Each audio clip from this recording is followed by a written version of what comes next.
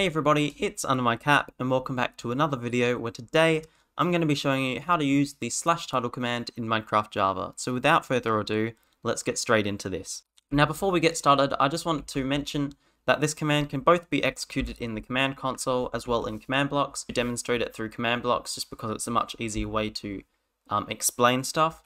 But you're more than welcome to do it in both and it works just as fine. First, we want to get a command block, and to simply get a command block, all I do is type in command _ block.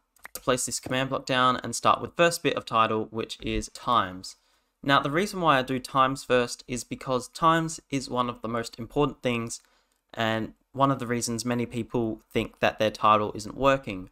Now default, I'm pretty sure this is what is default on your world when you start up, the times for your title are set to 0, 0 and 0. Now basically you're probably wondering why are there 3 times, and basically each one of those zeros represents fade in, stay, and fade out. So default for me, I always change it to 10, 10, and 10, just because that seems long enough for it to fade in, stay, and fade out. But you can change it to whatever you want depending on what kind of command you want to do. So basically, once we set this up, so let's get a button, you'll notice that the command now displays test. If I did happen to change these all to 0, which was the default number, you notice that when I press this button, nothing appears. And that's what many people get when they start the world because they don't do it correctly. Now the next bit we want to do is action bar. Now action bar is very cool because it displays text not in the middle of the screen, but it displays text towards the bottom here. So the reason why I'm getting out of this is just because it's easier to show, or I'll do it here. It displays it at this very bottom, just above your GUI bar. So to demonstrate this, I'm going to do commas and type in test. Now the reason why you use inverted commas is it's because the command line requires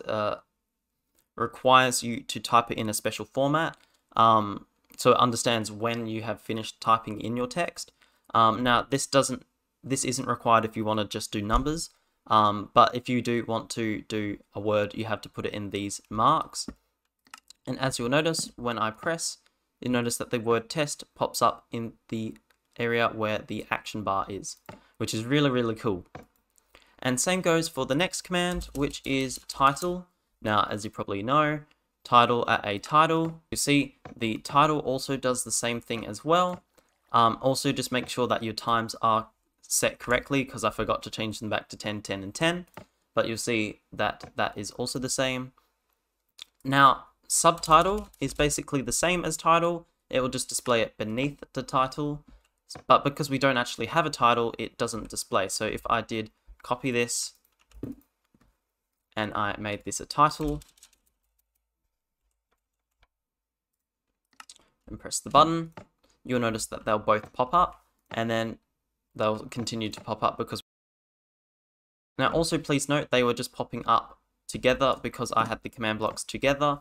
But just make sure that you do have them separated if you don't want to display them at the same time. And if you want to also share the redstone, you can simply just place it together and they will both be executed.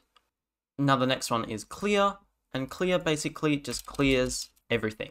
Now you're probably wondering what clears does. Now clear actually just removes the title. So as you'll notice, if I did display this and then use clear, the title is kind of just stopped, instantly stopped. So you'll notice that.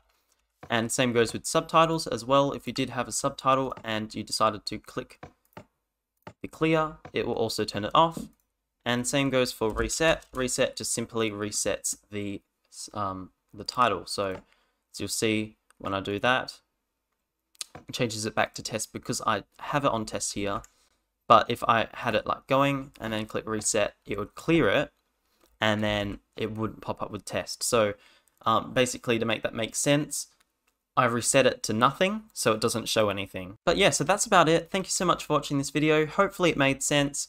I've tried to make this as quick as possible, and I'm hoping to do a whole bunch more Bedrock tutorials as well for most Bedrock users. I just find Java commands a bit more easier to use and a lot more people using them. But if you do want me to do more Bedrock, please comment in the description below. And also don't forget to leave a like, subscribe, and also check out my socials in the description. But I hope you have an awesome day. Thank you so much for watching, and I hope to see you in the next video. See ya.